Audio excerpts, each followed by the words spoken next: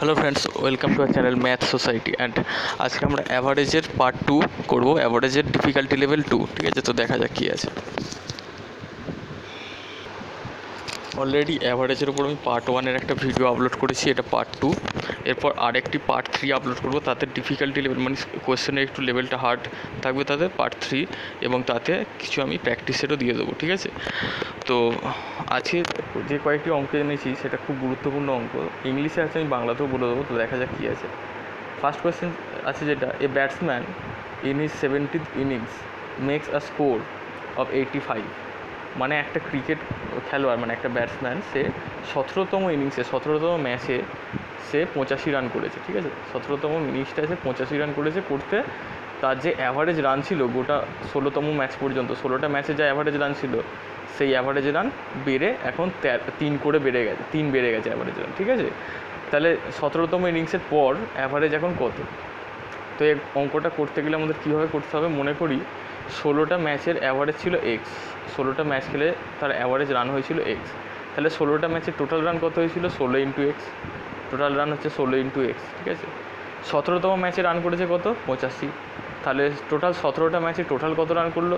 16টা ম্যাচে total run ছিল 16x, 17তম ম্যাচে রান করেছে 85। তাহলে দুটো যোগ করলে 17টা ম্যাচে টোটাল রান এইটা 16x প্লাস 85। ঠিক আছে, এবার প্রশ্ন অনুযায়ী, প্রশ্নে কী বলেছে, এখন অ্যাভারেজ কত হয়ে গেছে? 3 করে বেড়ে গেছে। আগে 16টা ম্যাচ খেলে অ্যাভারেজ ছিল কত? আমি এক্স ধরেছিলাম, তো আগে ছিল অ্যাভারেজ এক্স। এখন 17তম ম্যাচে 85 রান করার পরে অ্যাভারেজ বেড়ে হয়ে গেছে এক্স প্লাস 3। ঠিক আছে, তো এক্স প্লাস 3 অ্যাভারেজ হয়ে গেছে। তাহলে এখন মোট রান কত?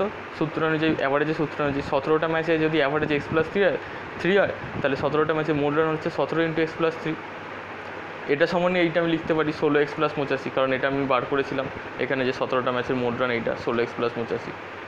ঠিক আছে, তো লিখলাম আমি 17 into x plus 3 equals to 16x plus 85। তাহলে 16xটা যদি এদিকে চলে আসে, 17x মাইনাস 16x হয়ে গেল, আর এই 51টা এদিকে নিয়ে এলাম, তো অ্যান্সারটা কী বেরোলো? এক্স সমান বেরোলো 34। মানে 16টা ম্যাচ, আমি তো ধরেছিলাম 16টা ম্যাচের গড় এক্স, তাহলে 16টা ম্যাচের অ্যাভারেজ কত বেরোলো? 34। তাহলে এখন আমার কোশ্চেনে কী বলেছে, 17টা ম্যাচ খেলার পর অ্যাভারেজ কত?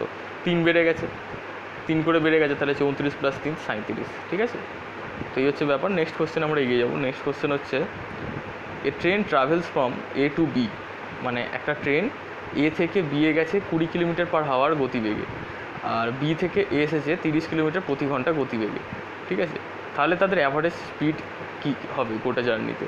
তো এটা একটা ফর্মুলা রয়েছে, বিশেষ ফর্মুলা রয়েছে কি না, 2xy by x plus Y. X R Y হচ্ছে দুটো গতিবেগ। ঠিক আছে, এই যে 20 আর 30 কিলোমিটার প্রতি ঘন্টা, এই দুটো গতিবেগ হচ্ছে এক্স আর ওয়াইয়ের মান। ঠিক আছে, এই ফর্মুলাটা তখনই ইউজ করা হবে যখন পথটা সেম থাকবে। পথ সেম মানে এ থেকে বি পথের যে দূরত্ব, যদি দূরত্ব এক্স হয়, কথায় বলছি এক্স না, আমি কথায় বলছি দূরত্ব জেড যদি হয়, তাহলে বি থেকে এ দূরত্ব জেড হবে, তাই তো? এ আর বি এর মধ্যে যদি দূরত্ব যা, বি থেকে এর মধ্যে দূরত্বও তাই।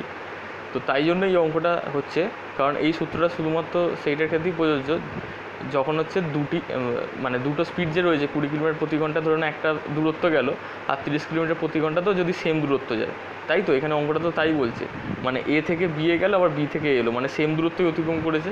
তো সেই ক্ষেত্রে একমাত্র এই সূত্রটা প্রযোজ্য।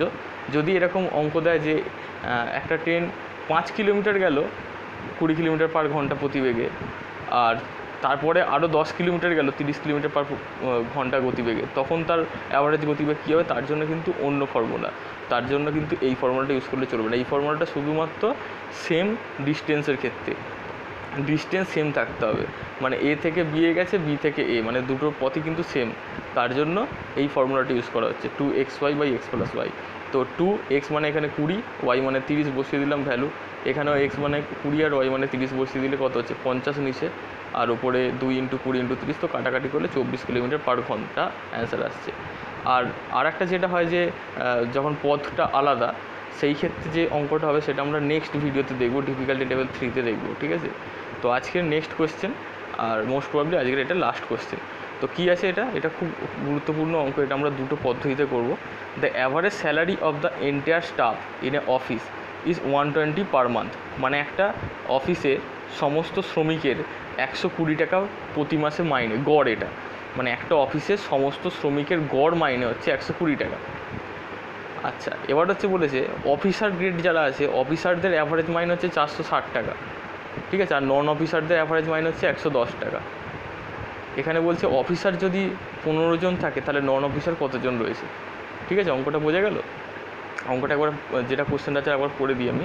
The average salary of the entire staff in a office is 120 per month. The average salary of officers is 460 and the non officers is 110 মানে 110।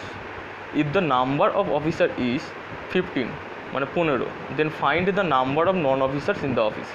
ঠিক আছে, অঙ্কটা বলতে চেয়েছে এটাই যে টোটাল কোম্পানির অ্যাভারেজ স্যালারি 120 টাকা প্রতি মাসে বলে দেওয়া রয়েছে, এবং অফিসারদের অ্যাভারেজ স্যালারি 460 টাকা, নন অফিসারদের অ্যাভারেজ স্যালারি হচ্ছে 110 টাকা। তাহলে অফিসারের সংখ্যা যদি 15 হয়, নন অফিসার কতজন রয়েছে। এই অঙ্কটা আমরা অ্যালিগেশন মেথডে করবো। অ্যালিগেশনটা কি আগে তোমাদের বুঝিয়ে দিই। অ্যালিগেশন সম্ভবত একই জিনিসের ক্ষেত্রে হয় সবসময়।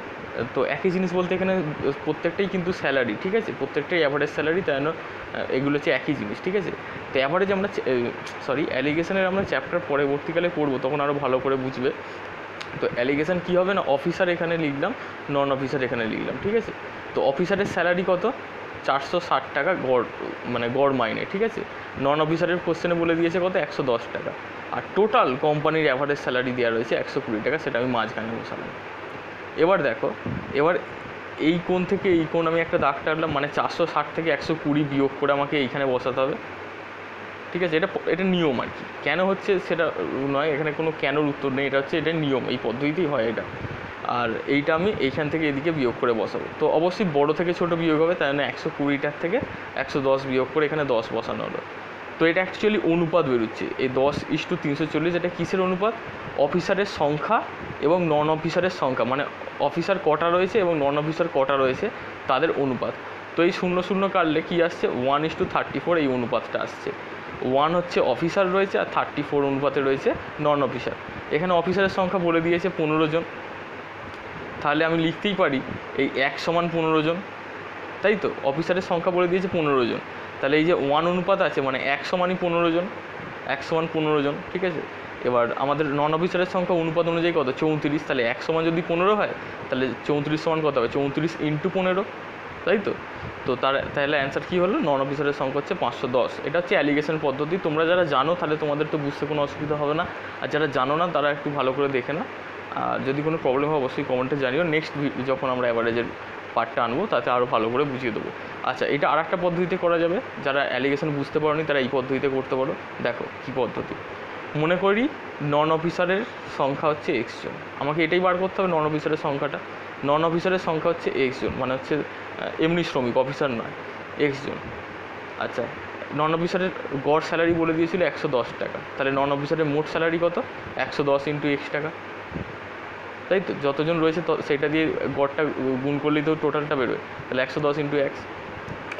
এবার 460 জন হচ্ছে, 460 টাকা হচ্ছে অফিসারদের স্যালারি, অফিসারের সংখ্যা বলে দিয়েছে 15 জন, কোশ্চেনে বলেই দিয়েছে অফিসারের সংখ্যা 15 জন, তাহলে 460 × 15 গুণ করলে অফিসারদের টোটাল স্যালারি বেরিয়ে যাচ্ছে। এই দুটো আমি যদি যোগ করে দিই তাহলে পুরো কারখানার স্যালারিটা বেরিয়ে যাচ্ছে টোটাল।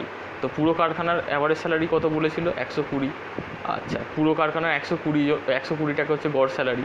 আর শ্রমিক কতজন রয়েছে, 15 জন অফিসার আর x জন নন অফিসার। x জন আমি ধরে নিয়েছি নন অফিসার, তাহলে 15 + x জন হচ্ছে শ্রমিক রয়েছে, এটা দিয়ে গুণ করলেই তো টোটাল কোম্পানির স্যালারি বেরিয়ে গেল। তাহলে এবার ক্যালকুলেশন করতে পার, কিছুই না, মানে এই 120 সাথে 15 গুণ, 120 সাথে x গুণ, 120 এক্সটা আমি এদিকে নিয়ে চলে এলাম, আর এই 460 × 15টা আমি ওদিকে নিয়ে চলে গেলাম। তো ক্যালকুলেশন করলে কি দাঁড়াচ্ছে, 10x সমান 340 × 15, x সমান বেরোচ্ছে 34 × 15, মানে হচ্ছে 510 জন। উত্তর কিন্তু সেমই বেরোচ্ছে দুটোর ক্ষেত্রে, ঠিক আছে।